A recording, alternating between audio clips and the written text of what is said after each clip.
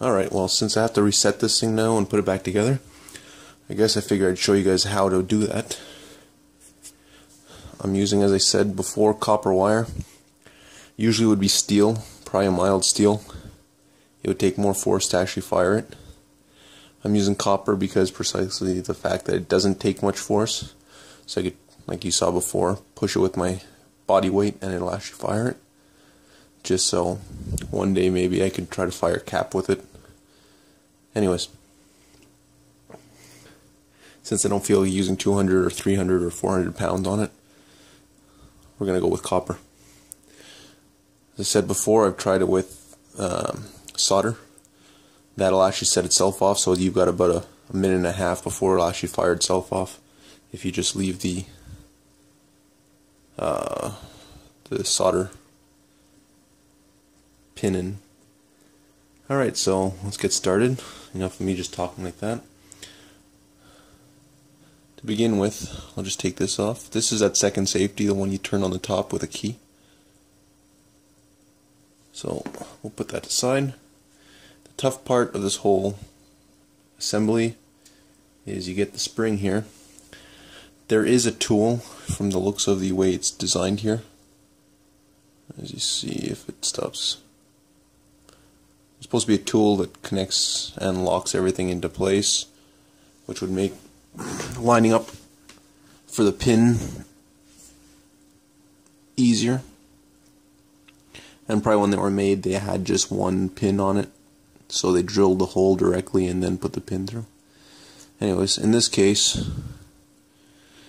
I gotta find the place where the pin hole is, which is right here. Line this up, drop it in. Then you take some sort of device. This is an old pen, obviously. And what you do is you push in. Add some weight to it. I'm going to use my kneecap here. And hope that you've aligned it.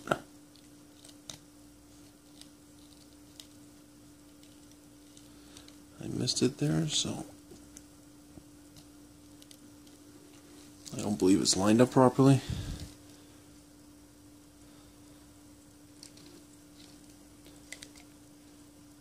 So, as I said, I try to align it properly again. Put it here.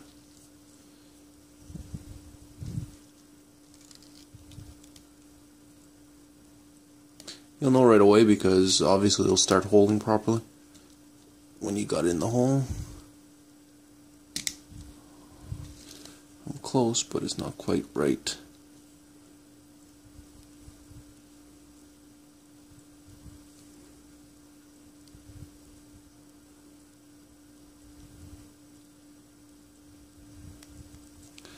There you go. Now it's in the hole. I don't want to leave it there too long by itself. So the next thing I'm going to do is I'm going to take this, place it over there like that. Well, first I'll take this and I'll trim it down.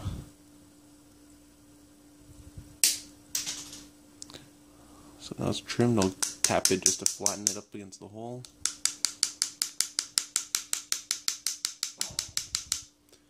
There you go.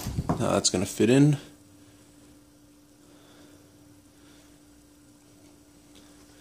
The whole purpose at this point is to get that pin back in now. So this is right out. This is supposed to go in like this, so everything lines up properly. I'm going to try to turn this until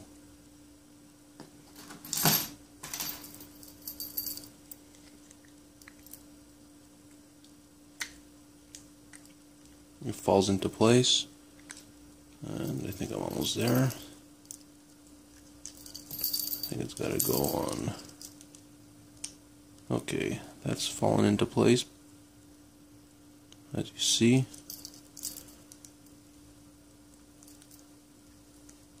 That looks like it's fallen where it's supposed to be.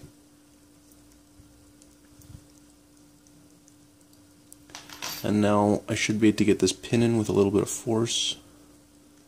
Maybe not. because it's acting up. So what you do is you push down on this.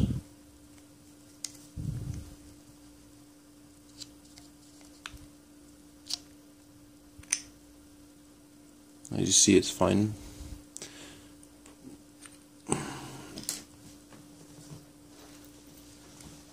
You get the pin here.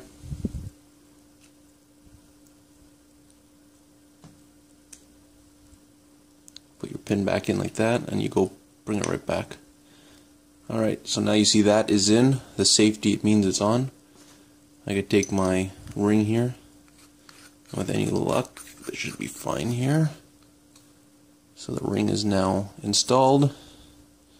Now, if all went well up here, I should be able to put this into safe and not break the pin on it, which is always possible because it is old rusty part. So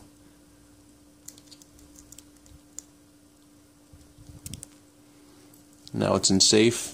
That's what you would do if it was loaded and this had been pulled. First thing is to try to get that into the safe position. As long as it's partially there, it will be safe. You could feel when it comes right out of the track. Now this is placed here. Should hold in place properly like that, and then I wrap the string around, or the wire around. So this thing here is proper.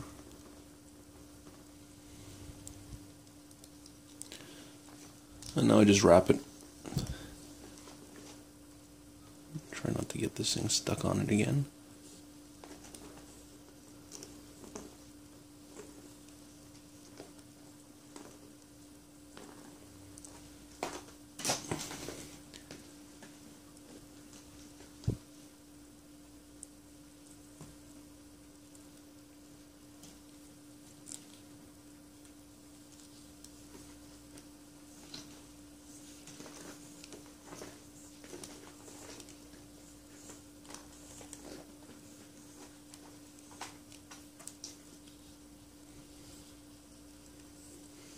When there's enough, I just wrap it around here like originally, and that holds it all in place.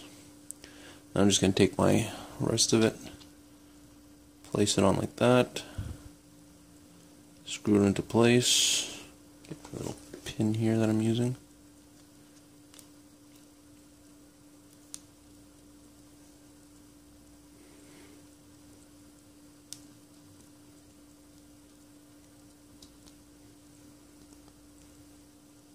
Good enough, and take my little protection cap thing and put it on,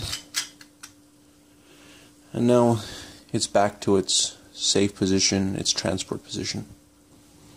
Anyways, hope you enjoyed that. Thanks for watching.